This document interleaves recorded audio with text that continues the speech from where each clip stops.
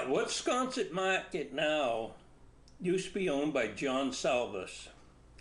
And he had a repair shop there for cars, get a grease job on it, had a barber shop in the corner of the house. They had the grocery store.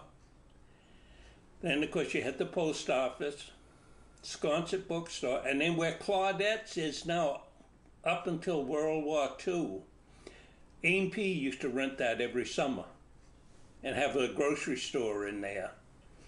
But during World War II, when it was so hard to get help, they just abandoned it and never bothered with it again.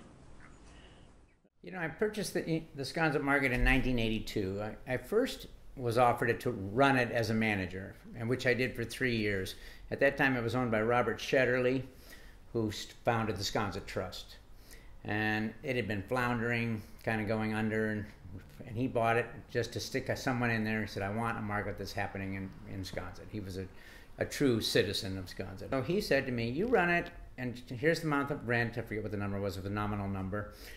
And he said, at the end of the summer, then we'll close a deal and I'll sell it to you. I'm just not ready just yet. So at the end of the summer, I approached him. I said, I think I turned it around. I think I did a good job. I really would like this. He said, I've got some tax problems with the Clorox Corporation. I can't really close it. It's no rent for me this year. Hold off on the rent, but you're doing a good job. Will you please come back next year? So when I was a kid, I worked there in the summers, scooping ice cream, and there were a few of us who were, and you worked there too, stocking, right, and stuff like that. That was a way that I felt like I got to know a lot of people in the village, was working there.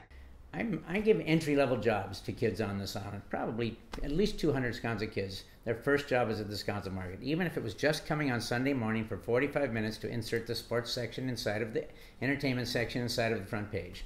I hired every kid, and I've gone through, and I was approaching, when I just retired last year, a third generation of kids was approaching me about their first job. Can I come in and work for a few hours?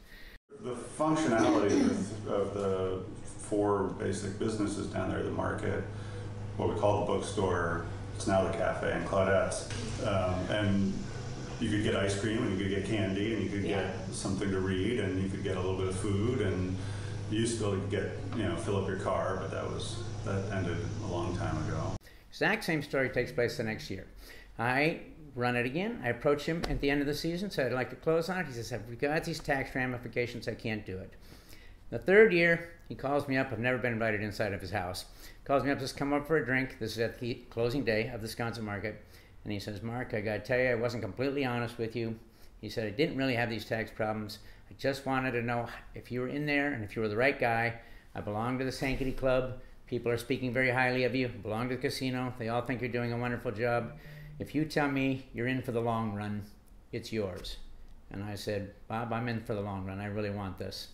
And he handed me the keys.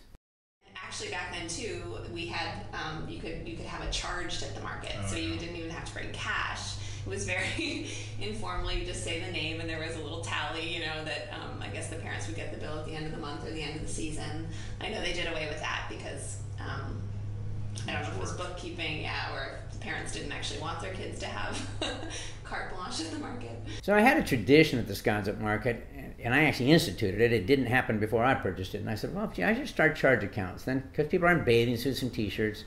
And a number of people, Sconseters, had actually approached me. We would like to be able to have charge accounts. So I set up a charge account system, which ran for 25 years. And it was never abused, except in the form of a kid coming in with 6 other kids and saying, I got this round. And then this would happen time and time again, and a parent would come and say, well, I don't understand, that it was just M&Ms, and then how did this charge get to be $100? I said, well, you told me it was carte blanche for your child anytime he came in. He's buying for all his friends.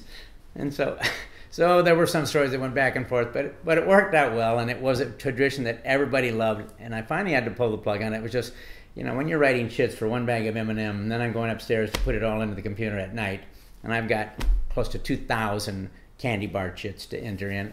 I said, all right, enough's enough. And there was a lot of pushback on that. That was too bad that I had to end that tradition, but it did have to come to an end.